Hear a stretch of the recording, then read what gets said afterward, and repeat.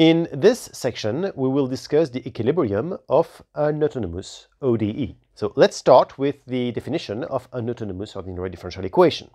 You probably remember that we have described our ODEs with this formula here, y prime equals f of t, y of t, which is a very general form to describe our ODE. And as you know, if we add the initial condition y of t naught equal y naught, then we have an initial value problem. Now, when we consider our ODE with this function f to describe it, then we will say the ODE is autonomous if f does not depend on the first variable, does not depend on t if you prefer. So that really means that y prime of t will be f of y of t. It does not depend on the time variable. Let me give you two examples. If you look at y prime of t equals 3y, which means that the function f is f of tx equals 3x, then, well, it will be autonomous, because obviously f of tx equals 3x does not depend on t. And later on, we'll just say, okay, that's f of x and the 3x. However, if you consider y prime of t equals 3y of t plus t, then that plus t will make you have f of tx equals 3x plus t, and then the ODE will not be autonomous.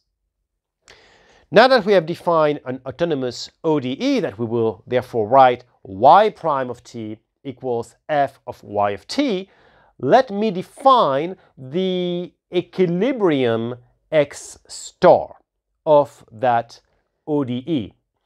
That will be a x star such that f of x star equals 0.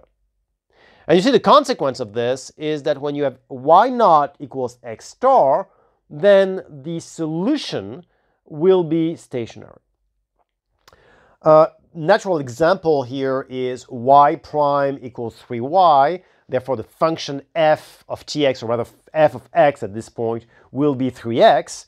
And obviously, 3x equals 0 is equivalent to x equals 0, which means that x star is equal to 0. This x star equals 0 will be the equilibrium to the ODE y prime of t equals 3y of t. Which means, again, that if you consider the initial value problem where you have y of 0 equals y0, where basically y0 is x star, then you will have a stationary solution.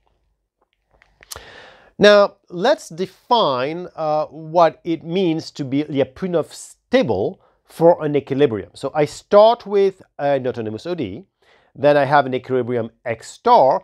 X star will be Lyapunov stable if for any neighborhood w of this x star, this equilibrium, then there exists a neighborhood v of x star such that when y naught is in v, in other words, when you start your initial value problem, when the initial value, when the y naught is in v, then for any positive t, y of t, which means the solution to the ODE, will stay in this neighborhood w of our equilibrium. In other words, it means that if you start close enough to the equilibrium, then your ODE, the solution to the ODE, will stay close enough to this equilibrium. Of course, what I just said is not a mathematical definition. The mathematical definition is the one which is up there. But you know, I mean, if you want to understand what it means, is you start with a y naught which is close to the equilibrium, and then your solution stays close to the solution. And if it's not the case, then that x star will be called unstable. And if you remember what we did in the previous section, we had a situation where we saw for y prime equals my with a positive m, but it was unstable. And remember that's exactly what happened. You started close to the equilibrium, which was 0, and then you were not staying close to 0. It was unstable. And again, if it is otherwise, it is called Lyapunov stable. Now, you can be even better than Lyapunov stable. You can actually require a little bit more which is what? Which is that if the equilibrium has the following property, which is that you start in, basically there is a neighborhood of that X star, of that equilibrium, such that if your initial condition is in that neighborhood, y naught is in V, then the limit of the solution to the ODE will be X star. So it's more than staying close at this point. Not only do you stay close to X star, but you're actually going to converge to X star as t goes to plus infinity. So it's even better than Lyapunov stability. And then it can be even better than asymptotically stable. It is when you are exponentially stable. So not only are you going to converge to the equilibrium, you're going to do so exponentially with an exponential minus beta t. So you're really going to go to that equilibrium very, very, very quickly, quite fast convergence. What it means is that for there will be a neighborhood of X star such that when you start with an initial condition in that neighborhood, then for all positive t, y of t minus X star, which is your equilibrium, will be bounded above by a constant, alpha, times basically how far away you were when you started with your initial condition. That's y naught minus X star. And then you have this exponential minus beta t that will actually make you go to 0 really quickly. So that is exponential stability. And we saw an example in the previous videos, and that was y prime of t equals minus 3y of t. Basically, y prime of t equals m y of t with a negative m. Well, that has an equilibrium which is 0. And this is exponentially stable because y of t is equal to y naught exponential mt. So if m is negative 3, it means that it will be exponentially stable because you will have this exponential minus 3t that will actually make you go to 0 really quickly. All right, so what you have is obviously the exponential stability is the best you can get out of the 3. And then, of course, that will imply asymptotic stability, which in turn will imply Lyapunov stability. All right.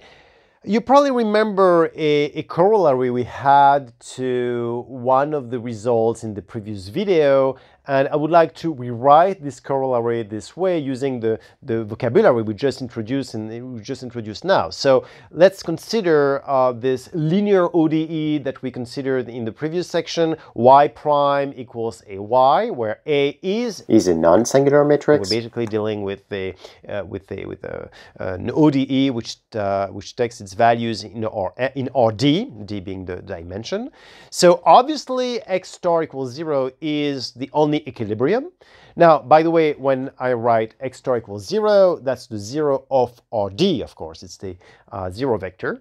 Now, I'm just rewriting the corollary. I'm just not doing anything, but just rewriting using what we just said. And I'm just going to rewrite it this way. If the spectrum of A, meaning the eigenvalues of A, is included in the left half complex plane, which is all the real values of Z negative, then 0 is exponentially stable. However, if one of the eigenvalues has a real part which is positive, then 0 will be unstable. Now, this will actually lead to a theorem, which is the Lyapunov theorem, which assumes f to be C2. And here's what it says. It says that if x star is an equilibrium, and all of the eigenvalues of the Jacobian matrix df of x star have negative real parts, then x star is exponentially stable. Okay? And if at least one of the eigenvalues is a positive real part, then x star is unstable. What it really means is, well, stability will be obviously driven by the eigenvalues of the Jacobian matrix, which is, provided, of course, we have eigenvalues which, all of them have their real parts which are negative or positive. Now, the way we will prove this theorem is by investigating the behavior of the ODE in the neighborhood of the equilibrium. And when we're going to do this, we're going to do something called linearization. So let me actually explain to you what we're going to do. If you consider y prime of t equals f of y of t, which is our ODE, and you have an equilibrium x star, then you could define psi of t as y of t minus x star. And obviously, if you are in a neighborhood of x star, quite close to x star, then you expect psi of t to be close to 0. Now, what you have, obviously, is that psi prime of t is, well, y prime of t plus the derivative of the constant x star, which is 0. So what you really have is f of y of t, right? Since y is the solution to the ODE, y prime equals f of y. But if you have f of y of t, then what you have is f of x star plus psi of t. So let me write this way. Now, if we know that f has the right regularity, we can do a Taylor expansion and say that f of x star plus psi of t is f of x star plus, well, the Jacobian matrix multiplied by psi of t, plus a term that will be small when psi of t is small, and will actually go quadratically to 0 when psi of t in norm goes to 0. Okay? And of course, if you are in dimension 1, what you have is simply, well, the Taylor expansion in R, which is f of x star plus the derivative of f at x star times a number psi of t. And if you're in dimension n, in dimension d, then f of x star will be a vector in RD. df x star is a d by d matrix, and psi of t is a vector of dimension d. Of course, when you multiply them, you obtain a vector of dimension d. And as a reminder, the Jacobian matrix is the derivative of the ith component of f by the jth component of x. In other words, the variable number j in the vector in the input. So that is just, I know you know this because Jacobian matrix is extremely useful if you've seen it before, including when you did a change of variable in the CIP class. So you're very familiar with it. And obviously, what you are doing is computing this Jacobian matrix at the equilibrium x star. Okay? Now, what we have then is that if you take into account that f of x star is equal to 0, well, that means that the first term of your equality over there is going to be 0, right? And the last term, the O of psi of t square, will be supposedly small when if y of t is close to x star, right? So in the neighborhood of x star, you expect that term to be small. So from a heuristical point of view, what we're saying is that what we should get as a behavior is something which is psi prime of t equals df x star times psi of t. Now, I'm not saying I can replace my equation with this new equation. I'm just saying that if we have the right properties, then hopefully we can bound our epsilons and we can do all the things we are used to doing to somehow prove that we have a behavior that is similar to the behavior of that particular ODE. So what I'm saying here is that if you have y prime of t equals f of y of t, and if x star is in equilibrium, then under the right properties, you expect psi prime of t equals df x star psi of t to be driving the behavior of the system when you're close to x star. Now, that is called linearization of the ODE around X star. Okay? And provided you have the right regularity on F, then the behavior of the ODE around X star, again, will be close to the behavior of its linear counterpart.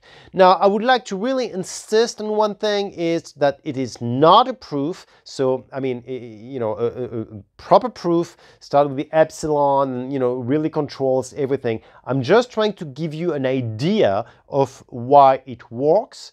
The actual proof is in the references, so you should go and look it up. I'm just trying to explain to you how it works and why it works. Okay, so this is not a proof. We don't want to see this in a final exam. You know, like, you know, it should be close. No, at this point, I'm just trying to explain to you how this works. The full proof is in the references. So for this reason, I won't call this a proof. I will call this a sketch of the proof. So the consequence of this is what we basically discussed earlier, which is that if the eigenvalues of the Jacobian matrix are all with a real part which is negative, then X star will be exponentially stable. And if one or more of the eigenvalues have a real part which is positive, then it will be unstable. Okay? Now, you should notice that I've assumed that the eigenvalues are either positive in terms of real part or negative in terms of real part. We don't have eigenvalues with the real part equal to 0. Now, if that's the case, what it really means is that the Taylor expansion, well, you kind of need to go further into Taylor expansion. It's a little bit like in dimension 1, if the first derivative is equal to 0, and then what will drive the system is really the second derivative, it's not 0, or maybe a higher order derivative. So we are assuming that the eigenvalues are with positive or negative real part. And this situation is called an hyperbolic equilibrium. Otherwise, it will be called degenerate.